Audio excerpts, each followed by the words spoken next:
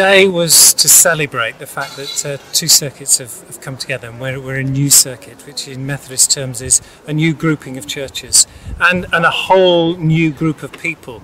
And our hope is that in so doing, we will release resources and people to be focused on God's work.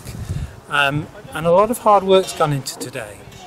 But I feel as if it's been really worth it. Things that pleased me is there was people who were perhaps a little hesitant about us coming together, and I understand that.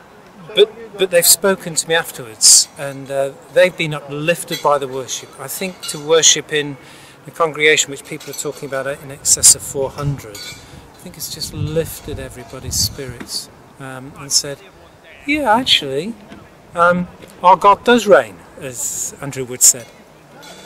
And this isn't the first event of the new circuit, because beforehand you had some people walking around the different churches that made the circuit up. We'd had a circuit pilgrimage. We'd heard about it, happened further south in our Methodist grouping, and we visited every church, we walked to every church. We started actually in a different circuit, a different group of churches, and we walked into this circuit. And we walked round and ended in the middle. So we visited every church where we worshipped together. They provide us with some form of hospitality. We have just eaten cake after cake after cake.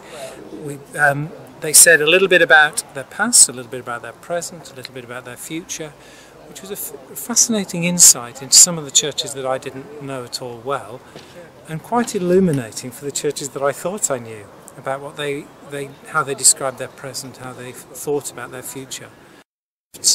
But I think people will go back to their churches with, yeah, actually we're part of something that can work, and will be energised in the work they do. So it may be, in some cases, the same work they've been doing for some time. So I wondered how many people would actually come. But far more people than I dared hope have come, and looking at their faces and their body language and the conversations they're having, it's just been worth it. So I'm greatly encouraged and personally uplifted, and the worship was brilliant. I felt a great sense of freedom in worshipping God this afternoon. It's brilliant.